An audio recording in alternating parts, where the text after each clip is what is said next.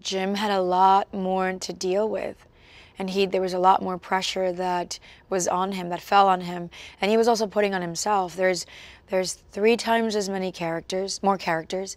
The world is bigger. The stakes are higher.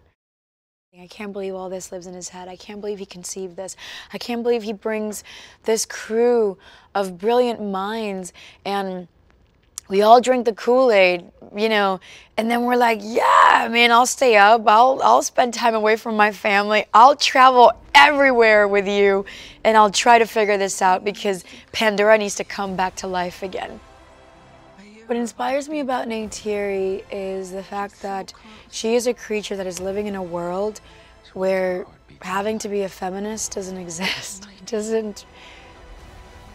doesn't process through the minds of any males or any females. I liked that because I was never really playing the empowerment of her. I was just playing her essence. I like to believe that we can finally one day get to be in a world where women do not have to actively empower themselves, but that is just like a birthright that nobody thinks of ever touching, you know? So that's what I love the most about her. She's marvelous.